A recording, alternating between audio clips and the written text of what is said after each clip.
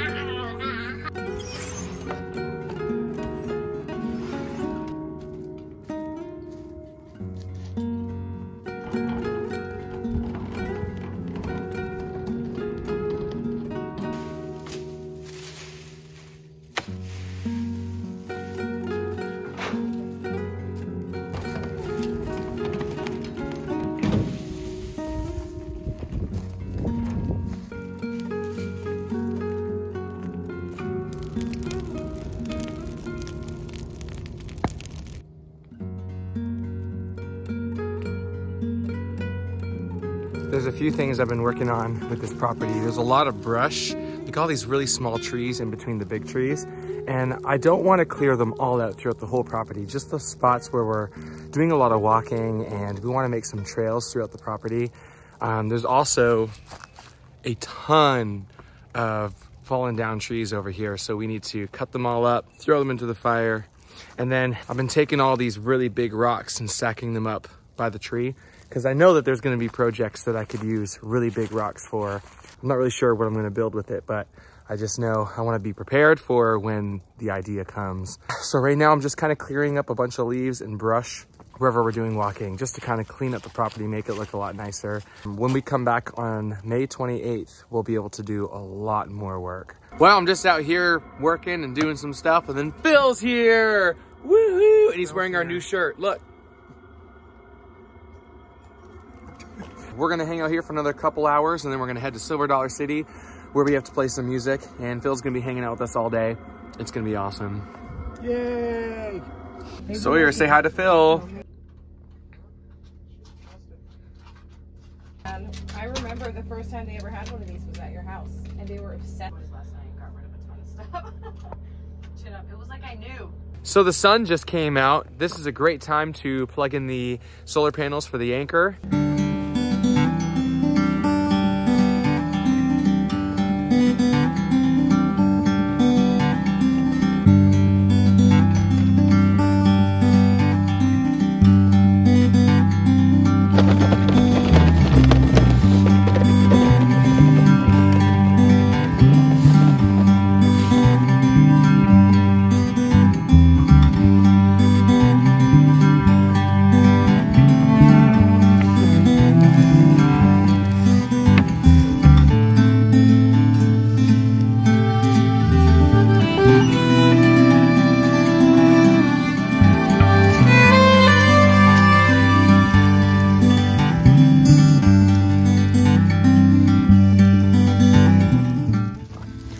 just like that, we're all plugged in.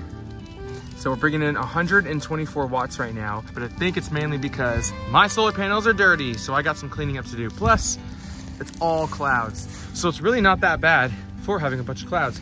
But we put these out whenever we can so that we can optimize that sunlight. But it's super easy.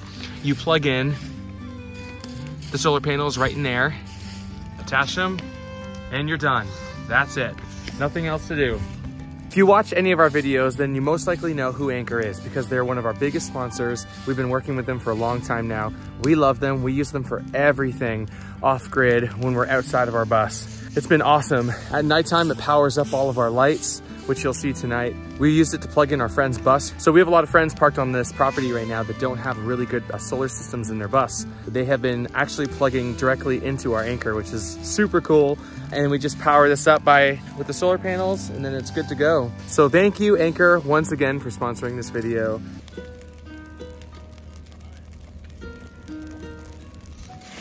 We got Pete over here helping, raking up leaves, putting lots of trees in the fire. We're trying to clean up this whole pile as quickly as possible. Hey, we got CJ. Woohoo! You guys may know American Idol. We got CJ here. Thanks for letting me Okay. All right, so these are my friends, Kim and Peter, and this is their van, and they tour in this thing all over the country. I say all over the country, but this van only has like 52,000 miles, right? Yeah, between 50 and 55. Yeah, so there's like not a lot of miles on this thing. It is for sale currently. Now's a really great time before they keep driving it all over until someone buys it. If you guys want to share, like, what are some of your favorite things? What makes this build more unique? If someone was to take this on for their own, like, what could they do with it? Yeah, tell me all your favorite stuff. The floor is super solid. I don't feel like it's gonna let any water through or anything like that. So what's going on here? This is really unique because you guys are board game fanatics. Oh, yeah. So you built this with that in mind. So this is a two-part table. It's kind of collapsed together under the bottom, and there's a mount right here and a mount right where Shane is sitting. And so you can separate them. We wanted a very big table because we play very large board games. We fit like 6 people in this van, just like having a party. And it's also your bed. Like this goes down and Yeah. creates your. And is this a queen, king? What is this? It's like It's in between slightly queen and king. larger than a queen. The 70. bed is basically kind of like a square. It's like a 70 by 71 inches. So we liked that because no matter where you're parked, no matter what angle you're at, you can orient yourself to be sleeping with your head up. If you separate them, then they can individually pivot. Another way we did it was we just set up this one on this mount and made this side just a bed so that we didn't have to like put it down and take it up. So if you're a solo traveler, you can do constant bed over here and just pivot this around. Yeah. Oh, no way. Yeah. So only part of this can turn into a bed, not the whole thing. You do have to be clever about your cushion arrangement. So if you wanted to like do work outside, you could like sit out here, do your emails, or like if there's like a tailgating, you know, people are outside and hanging out, you can have your food right here, and it just moves right. Yeah. What are your like heating and like cooling options in here? What do you guys do? Yeah. So for cooling, we have these giant windows open up. It's like a T-vent window, and then we also combine it with Air Max fan on the roof, and you get like a really nice cross breeze. Nice. And then for heating, we have a gasoline heater underneath our passenger chair. And it's hooked right into the gasoline tank. There's an auxiliary port that ProMaster already has. So it pulls directly from our normal gasoline tank for the van. It'll heat this whole entire van up. Oh yeah, it gets really toasty in like 5 minutes. That's amazing. Sometimes a little too toasty. How big is your water tank? Our water system is just super simple. It's is it like 6 gallon? Two 6-gallon Two containers. 6-gallon freshwater tanks directly underneath our sink, and then we have a 7-gallon gray water. So it's a super simple system. Water pump and accumulator, so it flows out pretty smoothly. In fact, you can go through your water supply faster than you want to. Yeah, you just take the jugs out, fill it with water, put them back in, so you don't have to find like an RV water area. You can just from like a water spigot somewhere, you just fill it right up. Brilliant. And you guys have a fridge? Yes, we do. Awesome. How's that been? What kind of fridge is it? It's a Dometic. Do you know how big it is? I think it's 140. We can show it in the video. That'll be more meaningful. I don't than the remember number exactly, anyways. but it's a pretty large fridge for a camper van conversion. Like most people have a smaller fridge. And what about your trash? What do you guys do? How's that work? We literally just put a grocery bag on the back of our passenger seat. You just fill a bunch of like Walmart bags, and then whenever you go to gas stations or Walmarts, you just throw them away. Throw them away, yeah. So you have lots of storage, I see too. And the cabinets, like they don't, like you have to really tug on them to open them, which is really great. I have not been able to figure that out with my drawers. And they got like, what are they, struts or what do you call those things? Gas struts. Yeah, and so they close like really nice. Okay, I see they have a closet right behind your front seat. Yeah, that is, I think the best thing I put in here. Because we're avid backpackers.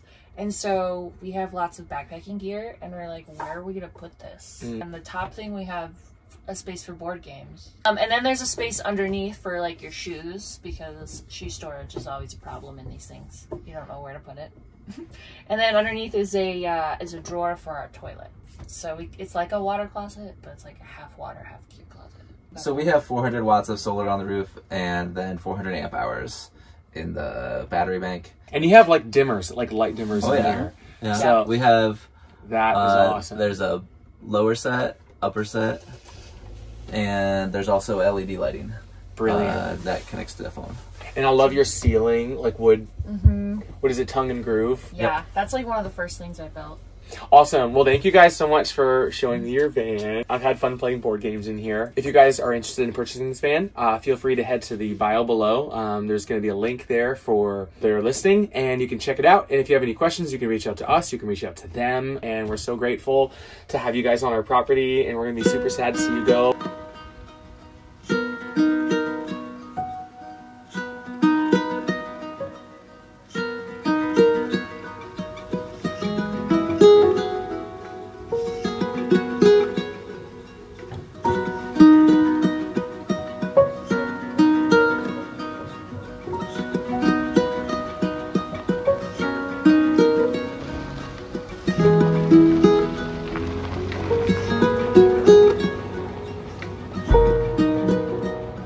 All right, that's all for the property right now. We have to get to Silver Dollar City so we can start setting up and playing, you know, because that's our job and stuff. It's been a really cool thing. We have a really great routine going on where we work in the morning, go to Vintage Paris coffee shop, get our coffee, go to Silver Dollar City, play our shows, have so much fun, and then come back and then do a little bit of work before enjoying a campfire at night times. We're now heading, Phil's taking me to Silver Dollar City, and it's gonna be great.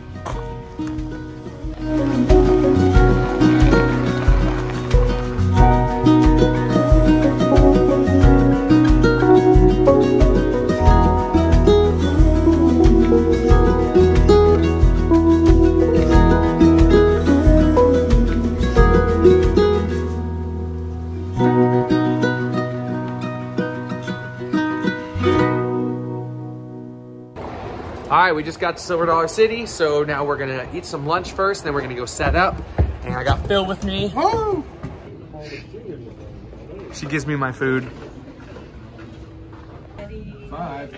Oh, I love your pants so much.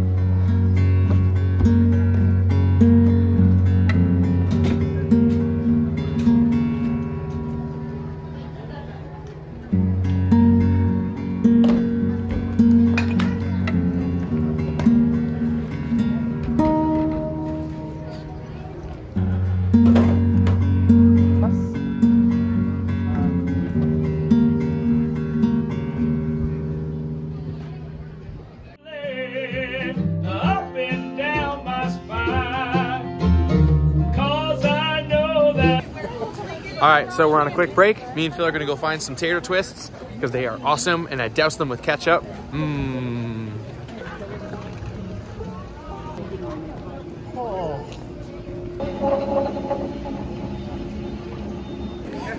The sad thing about only getting half an hour breaks is by the time you get to the tater twists, the line is way too long. We could wait. There should be a performer. I'm gonna risk it. Too long. I'm just saying, our green room is popping. bought them a hotel room for a week, and she bought them all dinner. Weather for the most part. I think that we got pretty lucky with that, especially in March. Going places I've never been, seeing things that let me tell you what I saw. Oh, it took me by surprise. Oh, sweet child of mine.